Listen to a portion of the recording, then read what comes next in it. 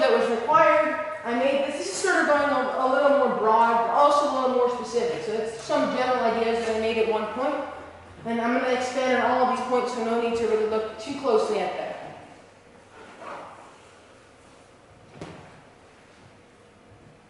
So how did I spend the last 5 months? Obviously, I didn't spend the last 5 months doing Genius Hour. I did a ton of other stuff, but for simplicity, let's say I did Genius Hour. So first off, I chose a topic, which was, really quick, the topic is the psychology behind the addiction and why of TV shows and why people continue to binge watch and rewatch all that stuff. I did some research about the topic. I shared the topic. I did some more research. I did some more sharing. And then I'm at this stage now where I compiled all my information and I presented it. I have to talk faster. Okay, what did I look at? So the main thing that I looked at, so these are the main things that I looked at. The first thing is the actual content of the show. So the 3 parts that I divided up are pretty simple. The intro, the beginnings, and the middles. So the intros, the beginnings, and the opening, and then as well as the middles and the endings. I also looked at the outside of the episode, which I will get to in just a second. So let's start with the intro from the beginning. So there's 2 parts of this, just beware. So there are a few techniques used. There's tons of techniques used. There's so many different shows that use their own different techniques and their own ways of doing it. So there's a few of them. Cold open is one of them, which I will show you if I have time. I think I'll just play it. And cold opens basically are something that happens, I think I'll get to that later. So also a reminder of past episodes, and then also an introduction of aspects of the show. So I'll go through these really. So cold opens, they don't necessarily have to relate to the show, as you'll see from these intros. So the cold open could be completely different from the show. So for example, in The Office, one time they had this like music video that they did, or they did like a parkour scene at the very beginning of the episode. And they never mentioned that throughout the rest of the show. So if there's like an internet trend like planking, I don't know what that is, maybe that's before my time. So they did that where people, and that would happen at the beginning of the episode. Another thing, you may hear like previously on whatever, that's what will happen at the beginning of the episode. And it'll bring these memories back to the people of what happened. And also introduction to aspects of the show. Right? If they want you to like their show, if they slowly introduce everything, it may take you a while and you'll be like, why do I want to waste my time doing that? So what shows use? So pretty much all shows use some aspect of these beginning techniques because the show has to start, and then sometimes they will just go straight into it. Right?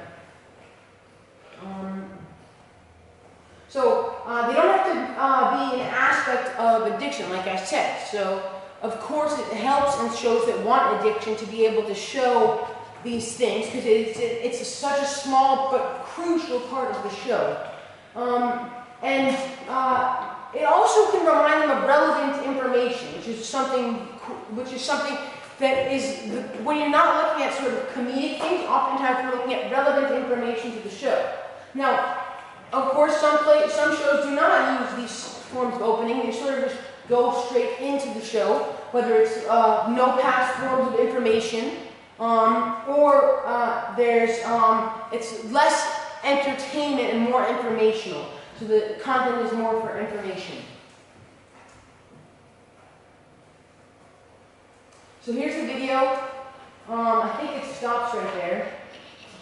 I don't know. Are you swallowing them whole? You're eating them so fast, are they even touching your tongue? Yeah, brownies is that. Pastry cubes made of sugar and fat, and I thank you, I'll stick with my jerky. So why'd you come in here? To socialize and inform. Ooh, brownies! I'm taking 2, so I can parcel them up and eat them at my leisure later on. Much healthier. You taking 2? Yeah, but one of them is for Timmy. Yeah. Why don't you send that to him in Costa Rica? So basically, Toby is this human resources guy, if you haven't seen the show, who Michael, who's that guy in the suit, the main character, who's the office manager, he hates Toby because he's in human resources. And Toby was going on like a vacation for a few months to Costa Rica, and he came back, and you'll see. I'm right now. Okay. Weird, huh? Why is that weird? She said she's going to give it to him right now. She's probably going to, because they sit next to each other. Yeah, they used to. Toby works here again. Oh, can you imagine? Oh no. You don't know. I don't know. Well, you should probably just meander back there. Take a look, see if he's back. Dare I? You know what? I'm going to. For old time's sake.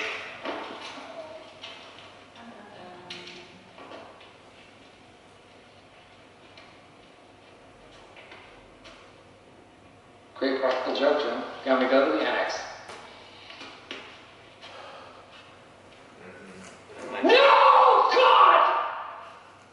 No, God, please, no! No! No! No! Okay, and one funny thing that happens after that, so he'll bring the brownies to his office after that, and he'll start like eating them. And that's an example where it is sort of related to the show, but again, it has aspects that are not related to the core content, which I will get to right after the ending. So now the ending can relate to the core content, or it can be separate. So a lot of times you see in the ending that it's like the cold opens where it's separate. So they'll have something new. So I'm going to show, I think I have a clip of something that's, again, sort of related to the show, but separate. And then also we can have it be completely separate, like something like a trend that's happening. I think at the end of one of the episodes they do like the closing time song, which is not really related to the episode.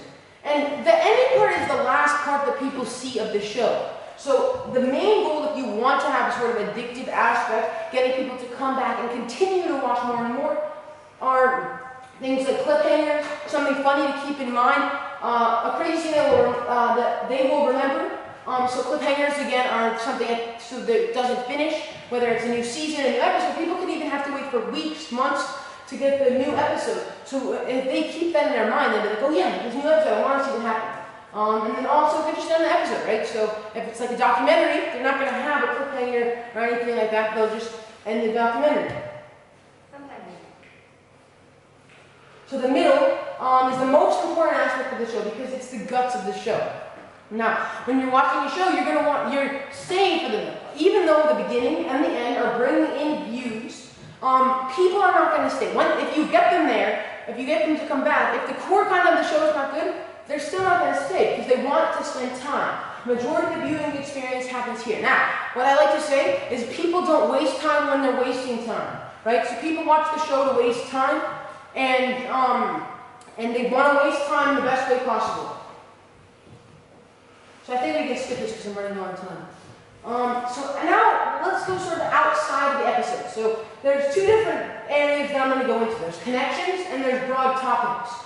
So the three things, this is more of a table of contents rather than an informational slide. We have the cast, we have real life, and we have imaginary. And then also for broader topics, we have rapid fire scenes, controllers, vectors, and knowledgeable writers.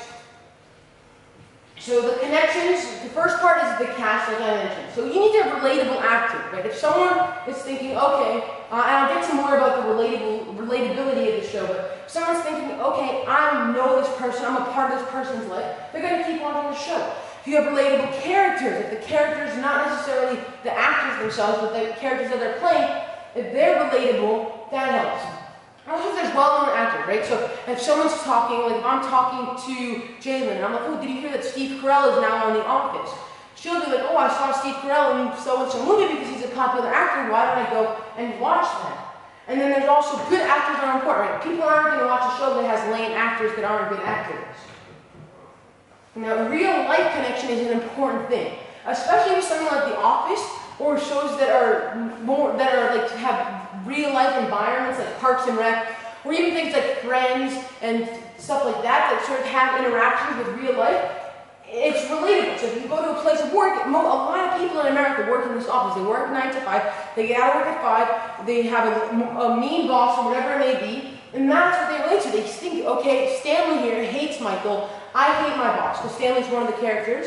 And then there's daily interaction with friends, family, coworkers, and random people. So the friends, for example, so if you, I'm going to skip this because I don't have a lot of time. So imaginary, right? So this is another part, this is a key part in addiction, right? Because When you have a show, there's only so many people who you can have a direct relation to in real life.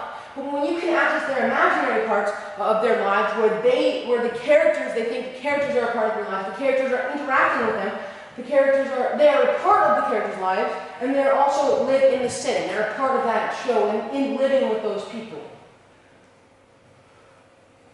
So now broad topics, there's rapid fire scenes, and rapid fire scenes are sort of scenes that are bouncing, boom, boom, boom. They are, people have trouble looking away, right? Because if you can keep them looking, they'll have trouble looking away. And then the shows, they move quickly in these. They jump from scene to scene, right? They're moving back and forth. So it keeps like the attention. You're like, whoa, what's happening, and they're going so fast. Another thing, a Princeton University study showed that a controlling director causes the viewer to be more engaged. So that's why a controlling director is important. Now, broad topic, knowledgeable writers. So you need to know the audience, you need to know the actors, and you need to, the writers need to know the audience, actors, and what the viewers want. Because if they're giving what the viewers want, that's good.